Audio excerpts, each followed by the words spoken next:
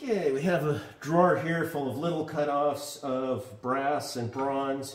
This one we've labeled aluminum bronze. Aluminum bronze is pretty hard, has aluminum in it. There's quite a problem with terminology in brasses and bronzes today. I'm not going to go through what all the differences are, but brass, if you go back many years ago, is zinc and copper. Bronze was tin and copper. Today, for the most part, the bronzes are ones that have their main alloys are not predominantly zinc.